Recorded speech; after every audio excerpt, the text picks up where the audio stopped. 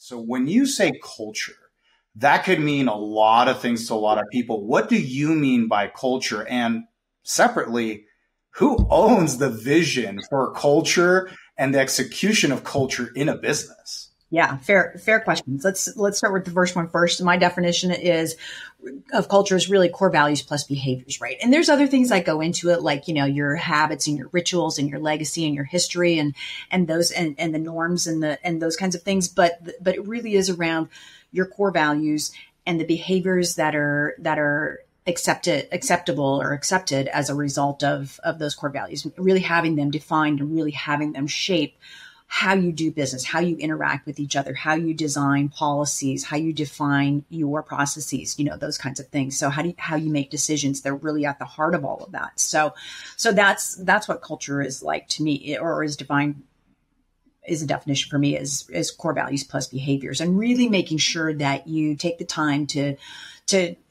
define or to identify the core values that are important to you and to your business for somebody who's, starting out with a business, starting a new business, and then making sure you define what those core values mean so that there's never any question of what it means to do the right thing, right? Who owns it?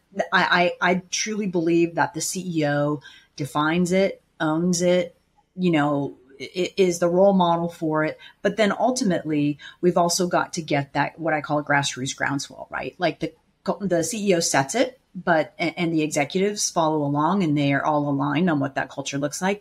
But then there's this grassroots groundswell of employees who adopt it and are reinforced and recognized and encouraged to live those core values and live that culture. So it really is something that is set at the top and is owned at the top until ultimately the employees take over. But there's this great saying out there that, you get the culture that you design or the one you allow. And again, that's something that, comes from the top.